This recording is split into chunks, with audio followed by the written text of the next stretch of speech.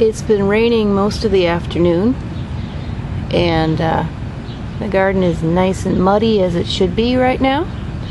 And what I'm showing you here is one of three, count them, 3 baby pumpkins, and this is the smallest one.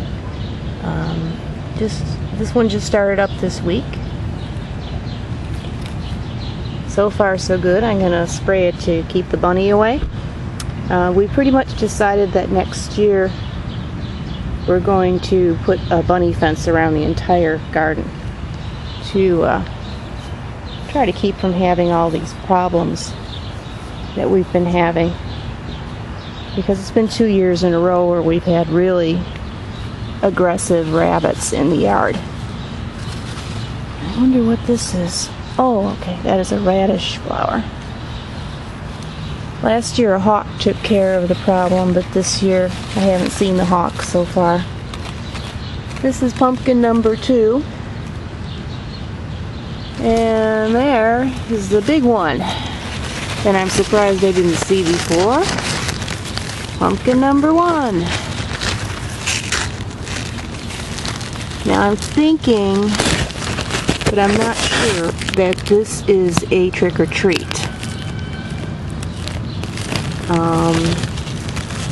Trying to trace, yeah, these are trick-or-treat pumpkins, I'm pretty sure. What am I focusing on here? Let's see if we're getting anything from the aspens yet. The ones that were so quick to grow. Let's see if they're being nice and quick to set fruit. No, nothing yet. Nothing that I can see. So the trick-or-treat is the first one to set fruit then. And anyway, there's our sweet sliced cucumbers.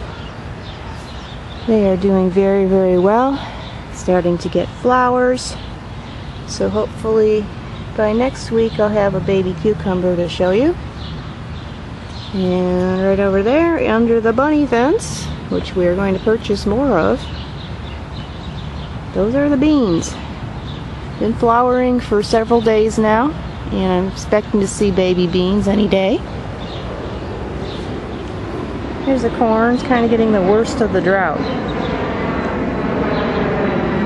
It's no matter how much we water it, it looks pretty dry. But this rain that we had today will help. Hopefully we'll get some more rain tonight. Here's our cantaloupes. I keep forgetting to talk about them.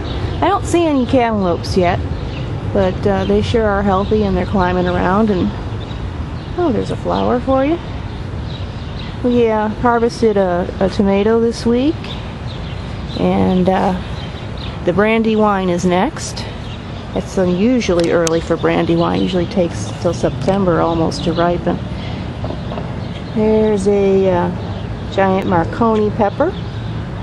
This middle plant, oh yeah, there's a pepper on there too. Am I focusing on it? You can kind of see it. And here's the original one that I was making fun of. It's now a good 6 inches long. They're supposed to be ripe when they're 8 inches long. And they turn red really quick too. There's another pepper on that same plant. I'm still hoping these aren't actually hot peppers, but they are doing everything that it's giant Marconi is supposed to do. So with any amount of luck, they are giant Marconi. So anyway, this was the first tomato to produce. I forget what kind it is. Probably Big Boy or beefsteak or something like that. And there is brandywine. Almost ready to go. Here's our asparagus.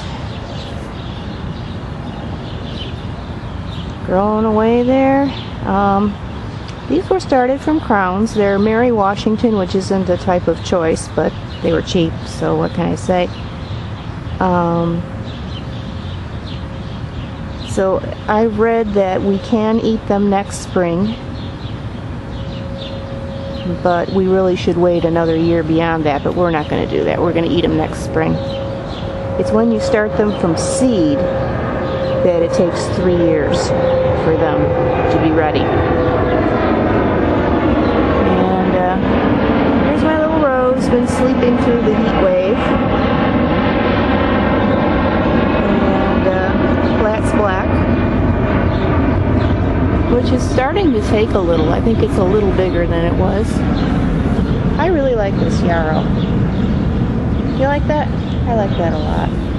Especially when the flowers mature, they turn this, well, before they mature, they're this dark maroon color. And what else have we got to show you? Some strawberries. Aren't they cute? Little tiny strawberries. Had to cover them because the birds like to eat them. So hold on a second, I'm going to hit the pause button and then we're going to talk about fertilizer. I did find some Japanese beetles in the garden this week and I freaked out, and then I read online that as long as you only see a few, you shouldn't freak out because they will be gone in about a month, and if there's only a few, they're not going to do that much damage, so I'm not going to talk about them. I'm going to talk about fertilizer, especially as it regards pumpkins. I started the season putting one of these stakes next to each pumpkin vine. They were in their little pots, those coconut fiber pots, as you remember. And I put one of these in the ground next to the pot at the point that I wanted, at the direction that I wanted the vine to grow in, and it's working, which is odd. You're supposed to actually look for some kind of a joint on the vine that will indicate which way the vine's going to grow. I have never been able to do that. So I just put the fertilizer stake in the direction I wanted the vine to grow, and lo and behold, they did grow in that direction pretty much. But now that we're into the season, you see how overgrown the vines are.